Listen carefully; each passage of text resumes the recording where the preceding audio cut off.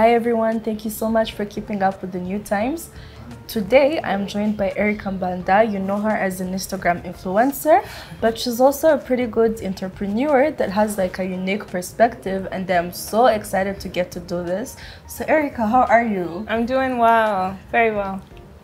Great. It's so nice to have you. Thank you so much for making the time. Thank you. Thank you for having me. Thank you. The public knows you as an Instagram influencer, but you're also an entrepreneur, and you've had like a whole life before you were like this Instagram influencer. So tell me a little bit, like who is Erica Mbanda? Yeah. Well, thanks. First of all, thank you so much for having me. I'm very happy to be here. So who is Erica Mbanda? I am a mother. I am a wife. I have 2 children. I've been living in Rwanda for the past 9.5 years, which is crazy. Feels like such a long time, but it's gone by really, really fast. I was born in the US in Denver, Colorado, and so I'm American. I'm also Rwandan. A bit about my background, I guess. So, when did you move to Rwanda? I moved to Rwanda in September of 2013. Wow, so it's going to be 10. Actually, yeah, it's going to be 10 years in September. Happy 10-year anniversary. We're getting there. You know? So how is it like transitioning from the US to Rwanda? Yeah, it's a great question. I think, it feels like so long ago, but I do remember like my first year just being really hard, like just trying to find my footings and what it was that I was doing, being in a country that I had never lived in, always heard about and knew about my roots and where we're from as a family, but I didn't know the language, and so I was having to learn the language and navigate through Kigali, make friends, and making friends when you're older is not so easy. So yeah, just trying to find ways to make friends and meet people. So the first year was tough, to be honest. It was really hard, but I had committed that I was going to come to Rwanda and work for 2 years before making any decisions whether I was going to stay or go back to the US. And after the 2 years, I just felt like I don't want to leave. I actually love it here. So here I am 9.5 years later. It can be pretty hard to make friends in a new place when you're not going to school, because it's easier with school. Exactly. You get to interact with people. Like you actually have to be in the same place always. Speaking of school, how did that go for you? So my school background, I did my university. I actually did all my schooling in the U.S. So in university, I studied psychology and sociology was my undergrad. I did a pre-med track because I thought I wanted to be a doctor. I wanted to be a paediatrician. And in my 3rd year of university, I just realized I don't think this is really what I want to do. I actually am really passionate about counseling and working with women. And so I did my master's in counseling. Wow. So I counseled for a couple years, but I was doing that while working for a nonprofit organization, and I was doing marketing and donor relations. So when you look at my CV, it's like all over the place. I always say that I'm a jack of all trades. And so, yeah, I've done a lot in construction. I've done HR. I've worked in development work. If it's doable, you've done it. Yeah, I guess so, pretty much. And I think for me, it's really just been about a lot of, I never applied for a job until I moved to Rwanda, actually. I never, physically, gone and applied for a job. So it's usually been, a connection, so meeting someone who tells me about an opportunity, and then I apply. But usually it's been opportunities presented to me, and I find it interesting, and so then I go for it, and then it's a new opportunity to learn a new skill, to develop myself a bit more. But I think through all the jobs that I've done, there's been transferable skills that I can see throughout all of them, and it's really about working with people. So I've been pretty good about working with people, having organizational skills, and so I find myself in a lot of administrative type or operations or people management type of roles. So basically what I'm hearing is you're living that boss life. I'm living the boss life. I guess so. Yeah. Now I am.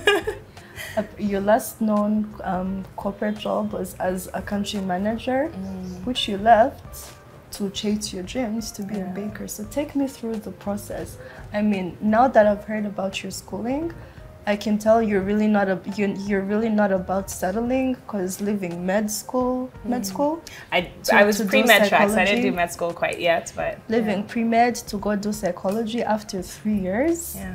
Like, that's a pretty ballsy move. So it's not like now that I know about that, it's not like something new. Like, it's something I would expect. Yeah. So take me through the process. When did you what was it like working there at first? When did you realize you were falling out of love with it? Like, tell me about the moment when you were like, I'm done. Yeah. My dreams are it. Yeah. It's first of all, it's really interesting how you've said, you know, you've kind of taken me back to even university and making that ballsy move. And it's just reminding me that I think all my life, like, I've reached a point where I'm like, this isn't, like, I want to follow my heart and what it is that I feel called to do. And so then I take a step, and usually that step is really a step of faith, because I really don't know what's on the other side. So even, you know, back in school, it was like, I don't think pre-med is what I want to do. Let me do counseling. So I shifted to that. At some point it was, you know, I don't think I want to stay in the US and, you know, finish my career here. I really feel like I want to go back to Rwanda, know my country, learn the language, and just spend time there. And it helped that my parents were also here. But that was also a step of faith, to be honest. And so now going to this job, here in Rwanda, I had 3 jobs, actually. I was working in construction, and then I worked for an energy company. So I was doing operations for an energy company, and then I moved into a social enterprise called Harambee. You were not working those jobs at the same time, right? Not at the same time, no. That sounds like a recipe for disaster. Yes, not at the same time. But I did have Mkatina Bata, which I'll go to that in a bit. But so my 3rd job was with Harambee, and I was the country representative. We worked, it was basically in youth employment. And I loved the job. I really loved the job. I loved what I was doing. I love when I can work and feel like it's making impact, and you can visibly see the impact that you're making. And so that was something that was really important to me in all the jobs that I was doing, is just feeling like there's impact being made. Because at some points you just, you know, the work becomes hard, it becomes mundane sometimes, or tedious.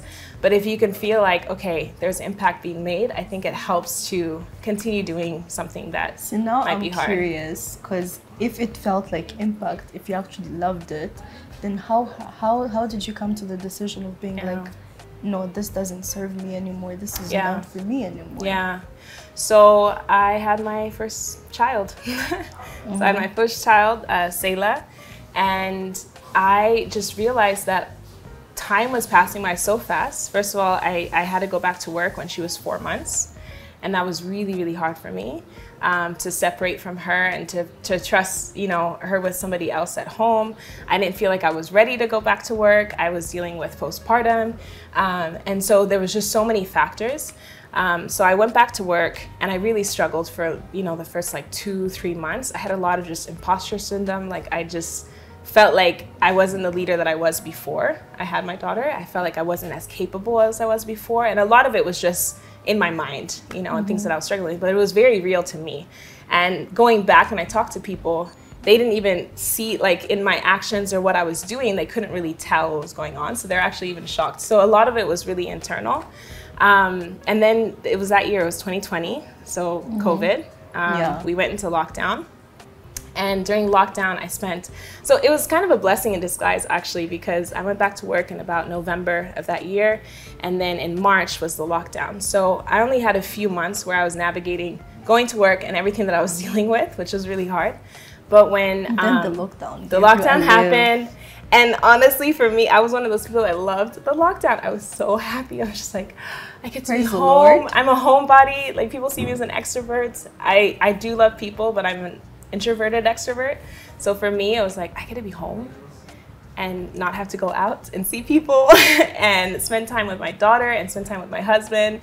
My husband was going a bit crazy because he's just, you know, for him, he wants to be out and an extrovert. So during that time, I really had a lot of time to reflect. And in that reflection, I just asked myself,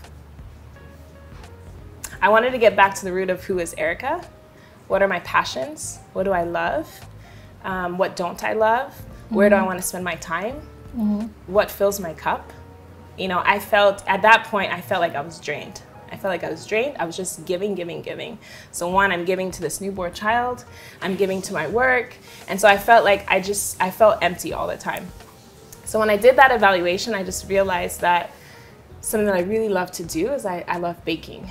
And now Mukati na Bata, I actually started it in 2014, so right after I moved with my roommate at the time. So we started it together, and really it was for us to just kind of meet people. So we would host people for brunches at home, and that's how Mukati na Bata started, because people would come home and they're like, those cupcakes are really good. Oh, those cookies, can I have these cupcakes for my mom's birthday? And so from there, we both were like, this is an opportunity for us to actually start a home bakery. So we started a home bakery, and that's kind of how Mukati na Bata started. So a lot of people, you know, they see Mukati na Bata because I reopened it in 2020, so right after the lockdown. But we actually had, most people knew about us from back in 2014. So in 2014, we ran the business for 2 years, which is why I said that I was working my jobs and also having Mukati na Bata as my passion on the side. So my roommate and I were baking after work in the middle of the night, on the weekends. Wow. I look back and I'm like, how did we have that time to do all of those things? Like right now, I just feel like I'm chasing after time all the time. Right. And I have no idea how we managed to do all of that. Let me know when you find the bank where you can get extra time. How is the work, I want to call it a work-love balance, not like a work-life balance. How is the work-love balance? Love being the baking and the work being the job. Yeah, I love how you said that, work-love balance. I love that. I'm gonna start using that. You know, I can't say I got it perfect all the time. I think there's times where you're doing well, and then there's other times where you're not. And I think the key to that is really just checking in with yourself constantly. To be honest, the work-love balance, as you say, was really, really amazing in the beginning. You know, I felt like we were tackling so much. I was traveling for my work, but we had Mukati na Bata. It was amazing. And when it got to around 2016, 2015, 2016 is where it was like, this passion that I loved, I actually hate. Like, it's draining me, it's exhausting, I don't have time for it. And so that's when we decided to take a pause and pause the business. So when I reopened it in 2020, it was really, I wanted to make sure that I do what I have the capacity for.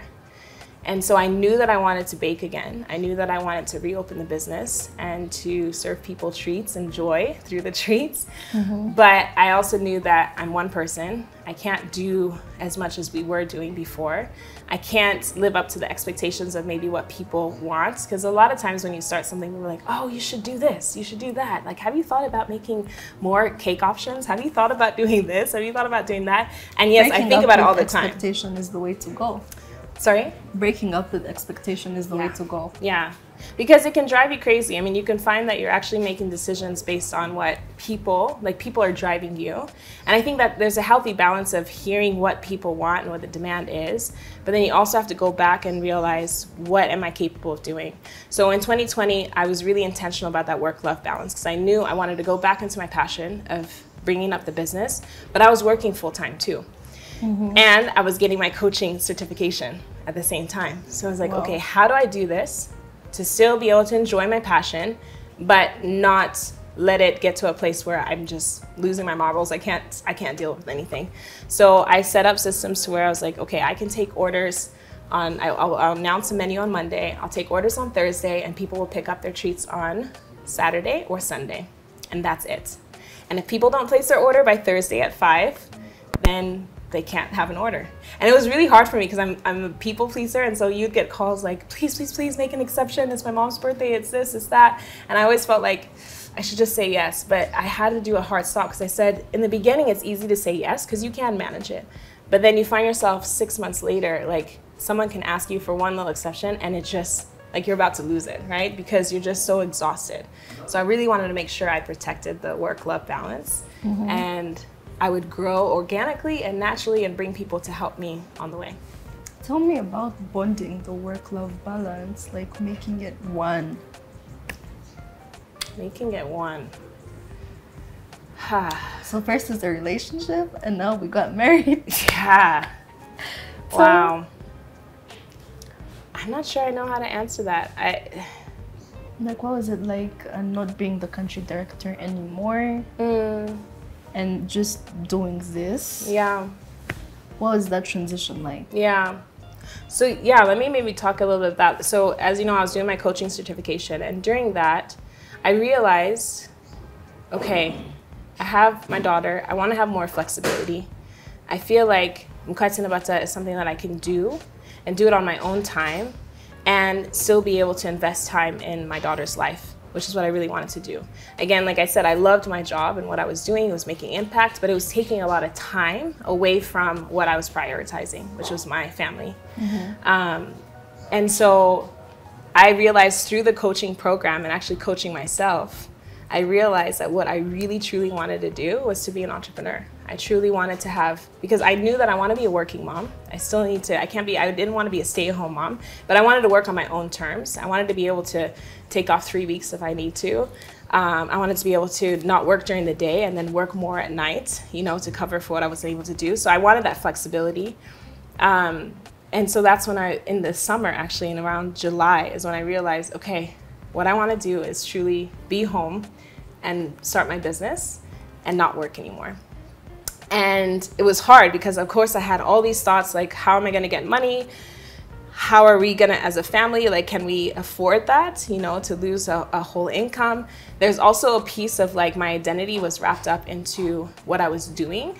So it was like, if I take away country representative for Harambee, who is Erica? Like, who is Erica? You know, what do I say? When people ask me, what do you do? What am I gonna, I bake. Like I bake for my house and, you know, send treats to people. So a lot of my identity of who I was wrapped up into my work. And then the second thing, it was a really good paying job. Like it was supporting my family. I was able to make savings. Like it was a great job. So everything on paper was like, you love your job. You have a great job position. You're making good money. So why would you quit?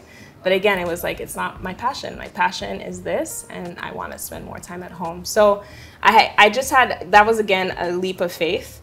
I can't say I did it in the best way because afterwards is where I was just like, oh my gosh, okay, now we're struggling financially, so what do we do? Now we're here, we don't know what to do. Exactly, but I had already jumped. It's like, you can't, I mean, now you just need to swim. It. Yeah, you can't undo it. Sink or swim. Sink or swim, yeah.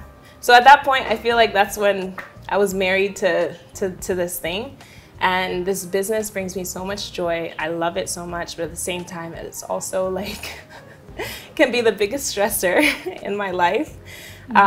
As I said, I wanted something that would give me more time and prioritize home.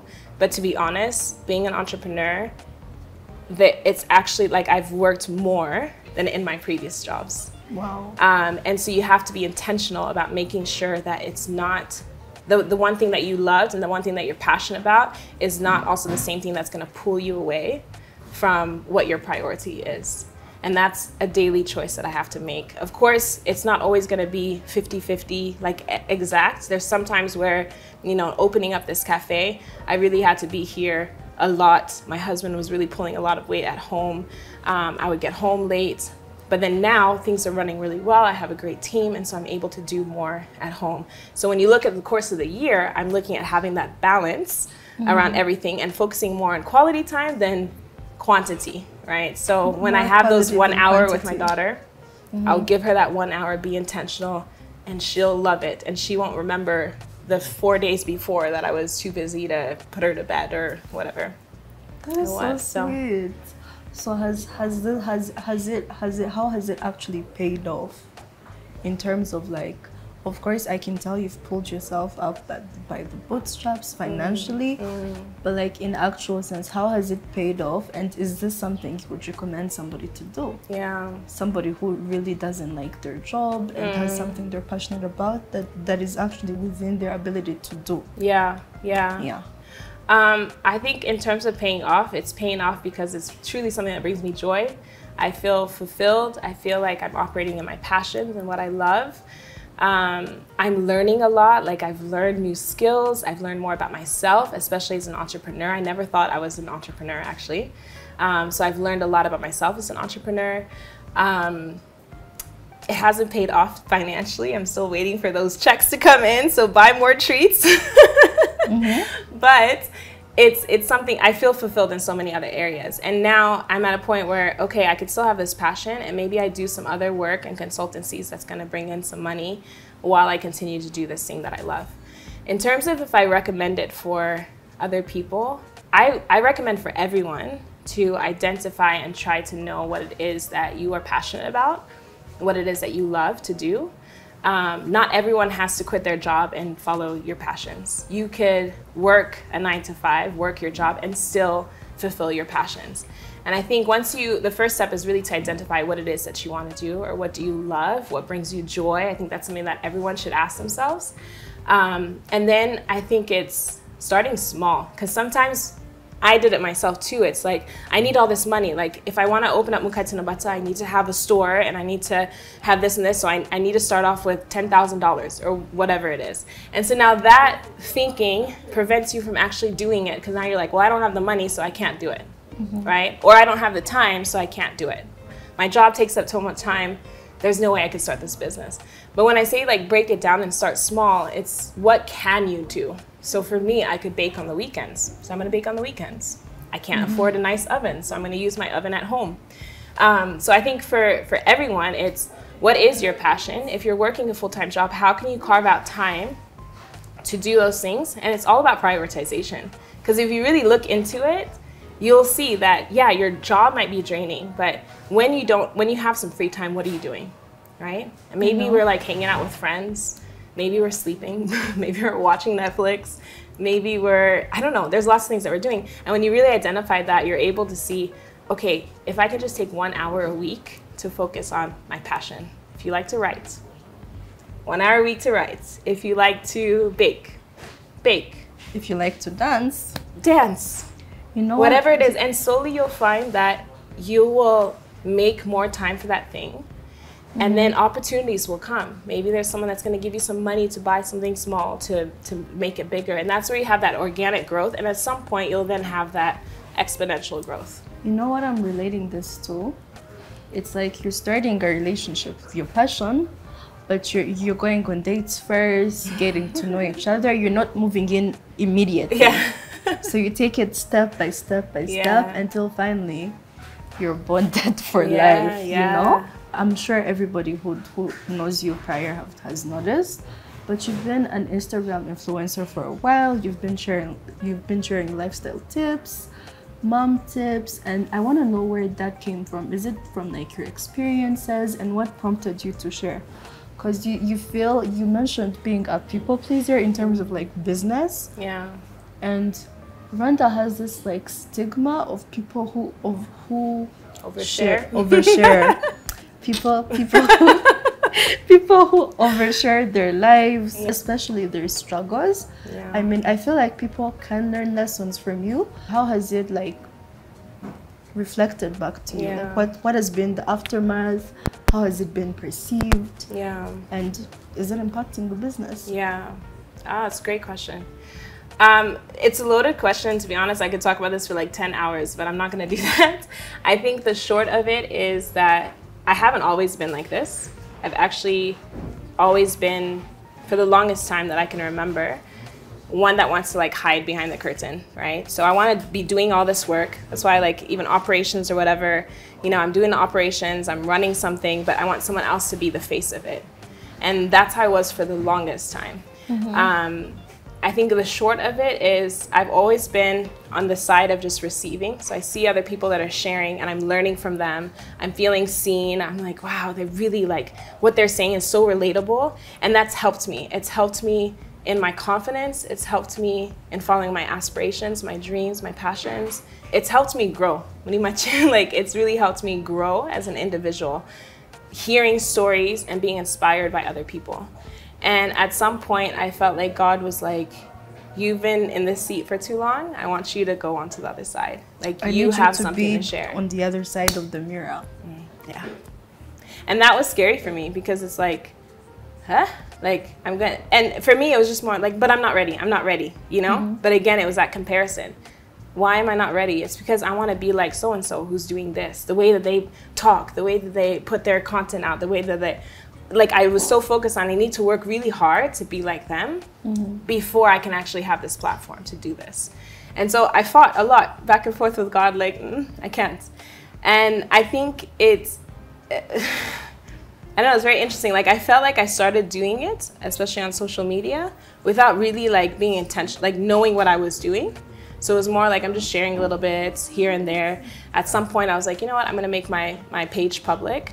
I never thought that it would be where I am right now today. And like never in my mind. I think even, I don't know if influencing was a thing back then in 2013, 14. I think that's when I really started being a bit more active with my social media and a bit open about my journey. Where I was a bit more open and more vulnerable, I think, is when I got married. Because I got married and I realized, like, wow, marriage was not it's what I thought it was, and it's not what I thought it was. So I dealt with like some challenges, and I felt like, oh my gosh, like everyone looks like their marriage is fine and fun and everything's perfect and great, right? Because again, you're looking at people and you're like, hey, do y'all fight? Do you guys have issues? What's going on? So I felt really alone in some of the challenges that I was dealing with. So again, I went back to consuming all this content, reading about things and relating to others. But I realized that these are people in the West and these are people outside of the continent. And they're not like, I didn't hear anyone here like actually sharing about what they were going through and some of the struggles. And so for me, I was like, you know what, I'm gonna start sharing. One, because in that sharing was actually very healing for me, because it was like, I'm putting this out there because I just want to be real with myself. I don't want to be fake. I don't want to be seen as like everything's perfect and yet it's not. Because that incongruence of what people were seeing and what was actually going on inside was like eating me alive. And then, exactly. And then you start like living this lie, and then that's when you lose yourself. You're like, who am I? What do I enjoy? What do I love? So it started out with that, like with marriage. So I was sharing a bit more about marriage and like the power of counseling. And that was like, she's talking about therapy? Like her and her husband go to therapy? What's wrong? Like what's so bad that they have to go to therapy, right? And those are some of the questions I was getting. And even advice from some friends of like, you know what, like it's good that you go to counseling, but maybe don't put it out there. Because when you put it out there, you're giving someone a reason to talk more, right? And so now people are gonna be like, why do they have to go to counseling? What's going on? And so gossip starts and whatnot. But I had to just not focus on that and focus on the good, because when I started sharing, I got so many messages from people just opening up about their struggles, what's going on, and the fact that they felt seen and they felt heard. And so I just felt like, okay, like I think this is what I need to do more and more of. So again, that journey wasn't for me to become an influencer or to have all the followers that I have now. I think it's been, if you look at my journey and going back, it's really been like this steady organic growth until recently, where it's just kind of blown up. I don't know why.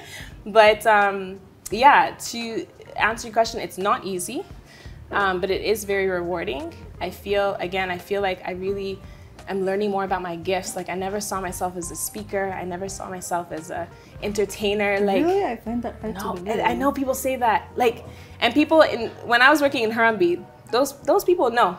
Like the way I had to go on panels to speak or to share, I was always just like, this is an opportunity for me to develop my team and let me give them the opportunity to do it. But really what I was doing is I was shying away from doing that. Because again, I was focused on, I need to be this way in order to be good.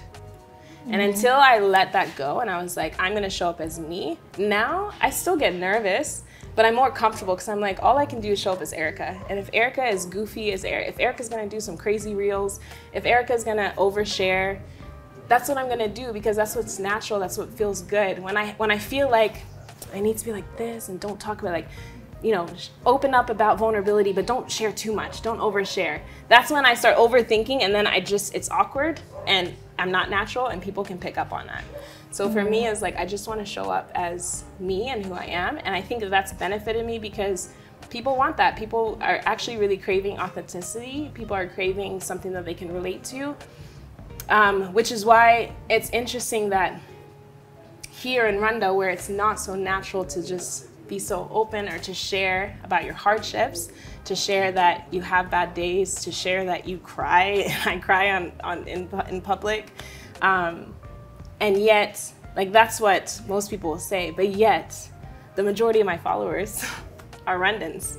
The majority of the comments that I get or the things that people are sharing are Rwandans. So it shows me that we want that. We maybe just don't know how to put ourselves out there. And it doesn't mean that everyone has to put themselves out there on a platform. And I say that all the time. I just want people to be able to share their real self with somebody else, even if that's one other person. I think that's so powerful, because you're able to like release and just be like, I could just be me and people can still love me. You know? Yeah. So finding out that Erica is who represents Erica best has actually impacted a whole movement. I guess so. And now I'm trying to embrace the influencer world, because I've ran away from that, but now I see it more as, you know, in this summer, I told my husband, I was like, I really feel like God has given me a platform, and my goal is just to use this for good. I want to inspire people. I want to motivate people. I want people to feel seen and heard. And so I'm going to continue doing that, even at the detriment that there's still hard parts. There's still the personal attacks. There's still people judging why you're doing what you're doing. And I just have to put myself on guard. Like literally every morning when I say my prayers, I'm just like, God, like help me focus on the good, on the beauty, and not on the negative stuff. Because naturally I can go onto a post that I put out there, and there's like 100 beautiful, amazing comments that are inspiring. And then there's that one comment, stupid comments. They're like, why? And yet that can bring me down. That can actually even make me question, like, should I keep doing this? Is it worth it, right? And I don't want to focus on those things. I know it's coming. I know it'll come probably even more, which is a bit scary for me, but I really feel like I'm doing something I was called to do and something that I love to do, and so it helps me to endure. It's like entrepreneurship. You start something that you really love, you're met with challenges, you have to close your business, you don't have money, your staff is leaving, whatever it is, but yet you still wake up and say, I'm gonna tackle this. Why? It's because you love it, it's because you're passionate about it, and so you're gonna keep pushing through the hard, but it's worth it, right? That's what love is. That's what love is, yeah. Yeah. My marriage bond, right, as you said. You know? So I'm married to two people, huh? My husband and then my business. Yeah, that's it. It's a three-way. It's a three-way, yeah. I've always thought of my business as a baby, actually. It's still a baby because I'm still carrying it. I just can't wait till the time that my baby can just run and doesn't really need me there. Right now, I still feel like I'm nurturing. I'm still, you know, and I can't wait for the time that I can just watch it grow, and yeah, for the team to grow, for somebody else to take it over. That's really my ultimate goal. Your baby is a twin now. As a twin. Because there is the cafe, the baking, and then there is the influencing. Yeah. So how does everybody in the relationship feel about each other? Wow. I mean, we know you're in love. Is there jealousy? Is there jealousy? Is there backlash? Yeah. Is there support? Like consistent support? Yeah. I mean, I'm so curious. Yeah. And the people want to know. I've actually had to ask myself that question, because to be honest, I feel right now like I just have so much on my plate. While I love everything, I still also believe that you can have too much of a good thing. So sometimes people are always like, you put too much on your plate and just take away the things that, you know, are not filling you up, are not enjoyable. But to be honest, like everything is filling me. Like I love all of it, but I don't have the capacity for all of it. And so, you know, and it's okay to outgrow something. And so I think I've been so attached to this baby, which is Mukatsi na Bata. Always thinking that I was going to be like in the kitchen and baking. And to be honest, like now for the past year and a half, I don't think I've baked a single thing for Mukatsi na Bata. Wow. Like I've developed a team, they do all the baking. I even have an amazing cake decorator who does most of the decorations, even for wedding cakes as of late. She's been doing all of that. And so I realized that right now I'm shifting to, I actually want to build a team. I actually want to grow a team that can do this on their own. And I would love to sit as a shareholder who is just like, here are some ideas. Maybe focus on expansion. So other things that I'd love to do, would love to do with the business, but really have a strong team that can run it. And so that's really what I'm working towards right now, is just focusing on how I can have this baby just run on its own so that I can focus on content and coaching, which is really now, like that's what I really want to do, is I want to coach, I want to work with people, journey with people that are, you know, in transitions and figuring out, and transition can be everything. It could be transitioning out of work into entrepreneurship. It could be transitioning into motherhood. It could be transitioning into out of school and now you're looking for your career. I think that we all go through transitions in life. It's not, I don't know, it's not just a linear, we kind of all move around. So I want to help people to navigate those transitions. And I think in navigating those transitions, you need to know yourself and you need to have the confidence to be able to walk through that transition. And so for me, I really want to work with people on how they can know themselves more and how they can have confidence to tackle whatever it is that they would like. Wow, that's so that's what I want to focus on, which kind of marries with the content that I do, because it's really around marriage and motherhood, lifestyle, self-love. And yeah, I think those are the two things that I really want to focus on. I don't know if you realize this, but you're still doing the whole all-round thing. If it's doable, I'm doing it. Even with the content creation, honestly. Yeah. It's been so nice having you. Thank you for making the time. This has been a great conversation. Till next time. Thank you so much.